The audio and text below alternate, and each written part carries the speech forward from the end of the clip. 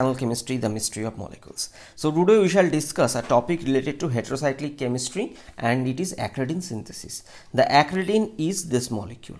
Okay, so here you can see that one pyridine nucleus is in between the two benzene. You may compare this thing as a combination of anthracene. This is anthracene and this is pyridine. So it's a combination. And this molecule you can consider that it's like it shows property like this pyridine, or you can say this is actually half part is also quinoline type. So we'll learn its synthesis. Now before going to details, I want to request you, please pause the video and try this MCQ. I shall provide the answer at the end of this discussion. Now let's start. How the reaction happens. See, this is actually diphenyl. By the way, its name is that Bernthsen acridine synthesis. Now, so this is actually diphenylamine, and it's react with carboxylic acid. Now, if I ask you, student, that what do you think, diphenylamine is electron rich or electron deficient? Obviously, this is electron rich. Why? Because the presence of these nitrogen. So it's attached to 2-phenyl, and we know that these amine or aniline derivatives are orthopara orienting as well as activating. So this is activating, and this carboxylic acid, this is actually carboxylic acid, and carboxylic acids are generally not that much electrophilic, but we need aromatic electrophilic substitution at selective ortho position. I shall explain the mechanism, that time you will understand. So that's why some Lewis acid or this polyphosphoric acid type acid needed, which can generate electrophile from this carboxylic acid. You can say how? By removal of this OH minus. So what it will produce? RCOO plus. I guess student, you know this thing very well, because in Friedel-Crafts acylation we use reagent like RCOCl and aluminium 3 plus like aluminium chloride. So in that case this chloro eliminates and produces the similar thing. So I guess you know this is actually acylium cation. So in this way reaction happens. An interesting point, please remember that polyphosphoric acid results in lower yield but also needed lesser temperature compared to zinc chloride. And look at the temperature very carefully, it's 200 to 270 degree. So in this reaction there is another byproduct will produce, that is water. So this high temperature also is needed for this elimination of water molecule.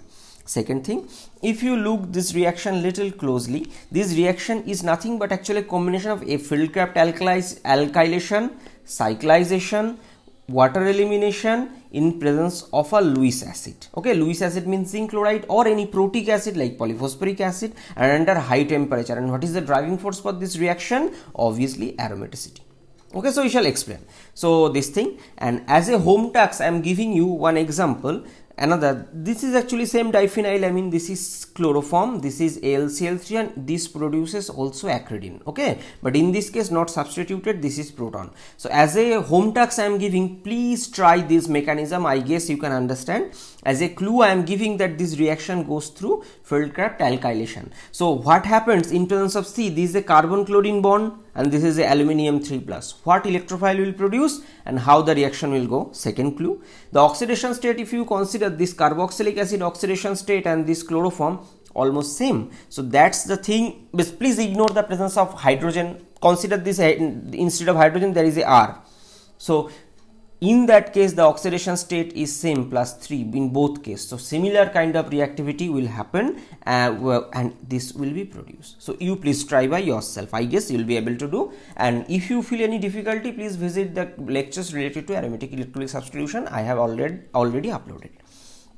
Now mechanism, how the reaction happens. Actually, as I told that this diphenylamine is activated molecule, so it is orthopara orienting. Second thing, this nitrogen lone pair, actually we know nitrogen is basic and it can donate its lone pair, means it can act as Lewis base. So and in presence here you can see there is zinc chloride, which is nothing but a Lewis acid. So this Lewis acid Lewis base interaction possible, and what happens? These lone pair donated to the vacant d orbital of zinc. So ultimately they produces this Lewis acid Lewis base adduct.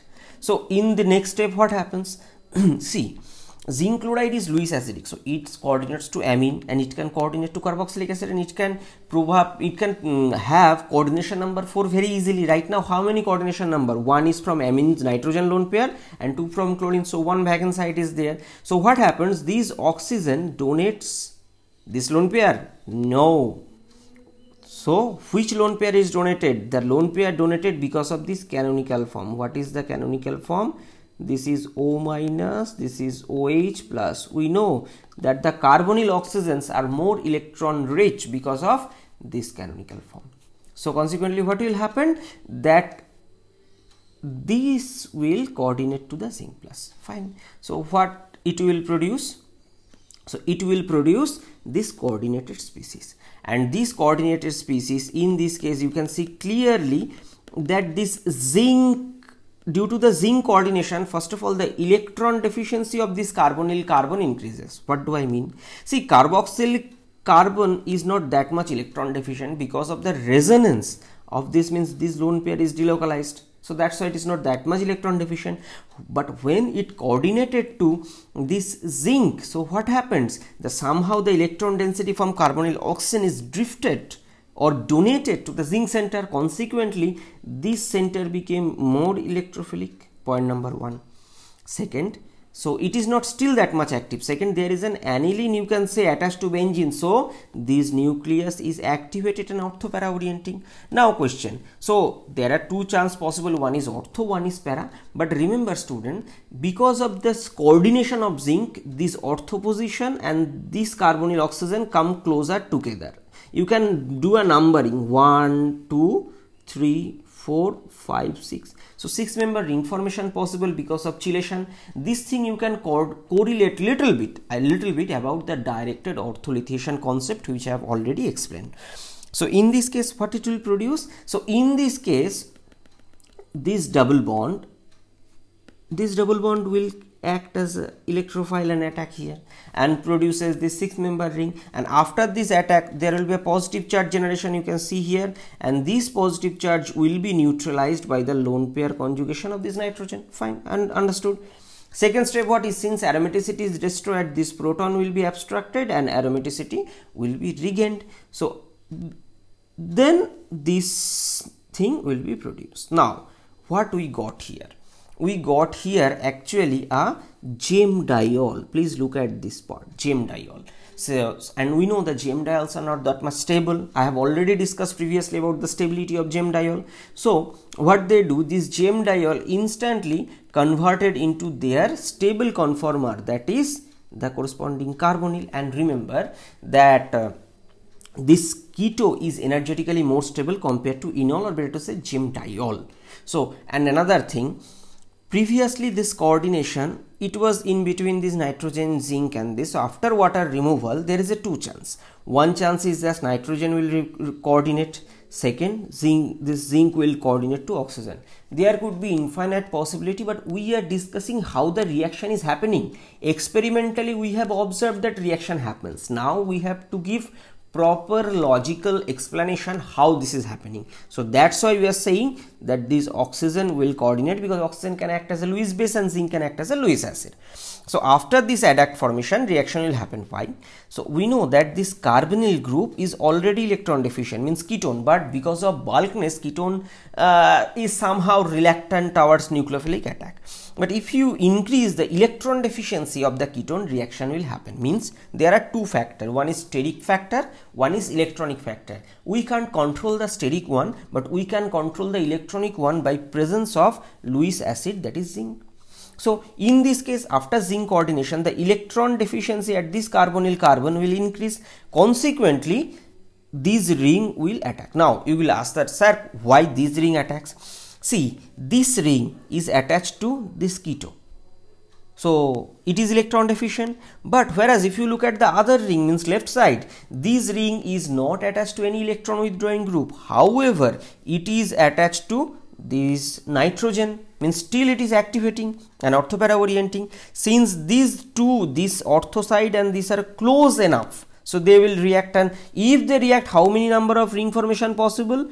1, 2, 3, 4, 5, 6. Again 6-member ring formation always favored. So consequently, what will happen? In this case, this will attack similar way and ultimately produce this O minus, which will remain further coordinated to the zinc. Fine. Now, in order to gain the aromaticity, this proton will be abstracted and aromaticity will be gained. This we get. Now, there is a problem. What is the problem?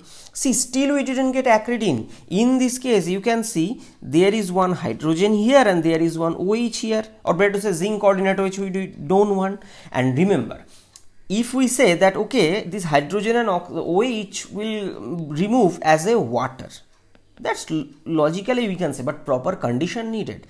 See, if there is polyphosphoric acid, which was used as a reactant previously, then it can protonate this OH to OH2 plus and it can eliminate easily.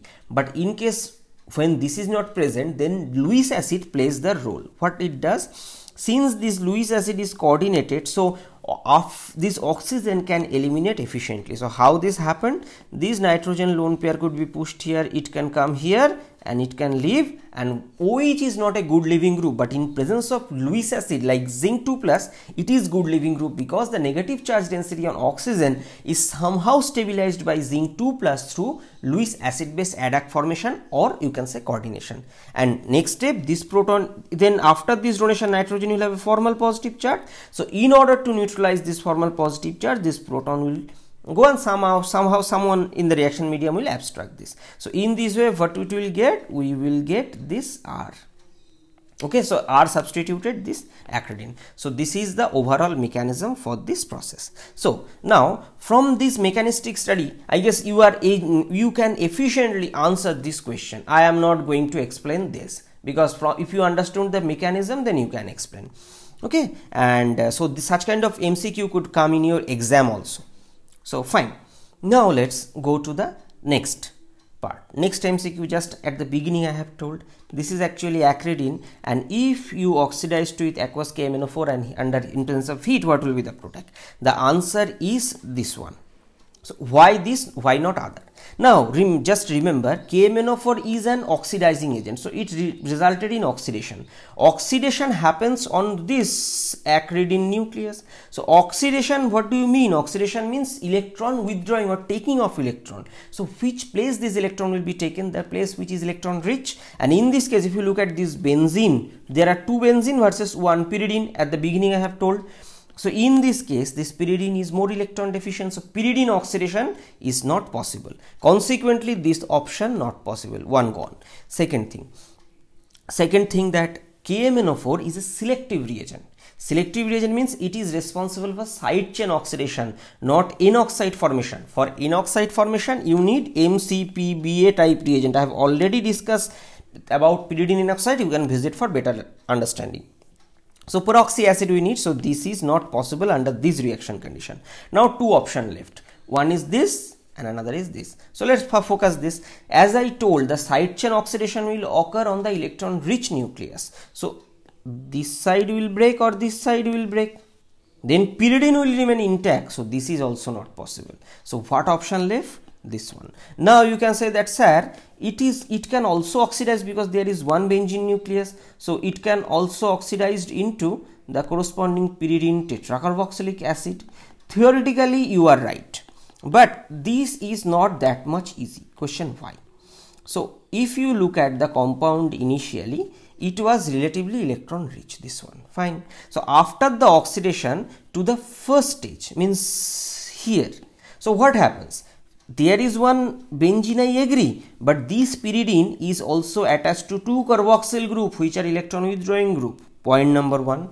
Point number 2, pyridine is always electron withdrawing group. Previously this electron withdrawing effect was distributed on this left ring as well as this right ring, but right now this right ring is absent. In absence of that, one electron withdrawing group is also sitting. So this benzene nucleus is not that much electron rich like this one. So under this reaction condition, it will not further oxidize. So this reaction will remain at this stage. Now some people say that, sir, anhydride formation. Remember, I have written aqueous. In aqueous medium, anhydride doesn't form. You have to isolate the compound, then you heat, then you can get anhydride. Okay, so I guess you have understood the MCQ. Now what you have learned in today's discussion?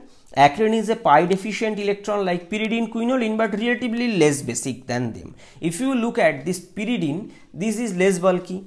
This quinoline, obviously one side is less. In acridine, two sides, so bulkiness one factor. Second, if you attach benzene nucleus is electron donating, pi donating, so deficiency of electron in the nucleus reduces. So in this way, nitrogen also gets enough electron density. So that's why combination mainly based on steric and electronic. I would rather say it's electronic main, because if you look at the structure of acridine, here these two sides there are two hydrogen also. So when this lone pair will react, these two hydrogen will, means when this lone pair will donate to proton, react something, or then they can create also some interference which is absent completely in case of pyridine, somewhat in case of quinoline. Point number 1. Point number 2, diphenylamine is both orthopara orienting and activating due to coordination or chelation with zinc 2 plus ortho substitution occur. Now carboxylic acid can generate electrophile after removal of OH. It can produce this acylium cation. This is possible either by Lewis acid or PPA, means which can protonate the acid to RCOOH 2 plus and then it can remove. Fine. And for removal of this, remember heat needed, because carboxylic acid is relatively stable molecule. Fine. Now the last one, KMNO4 doesn't produces N oxide, but it completely oxide to carboxylic acid. Recall the side chain oxidation. I've already discussed this thing previously. So I guess you have learned a lot. This is the end of the discussion. Thanks for watching. Stay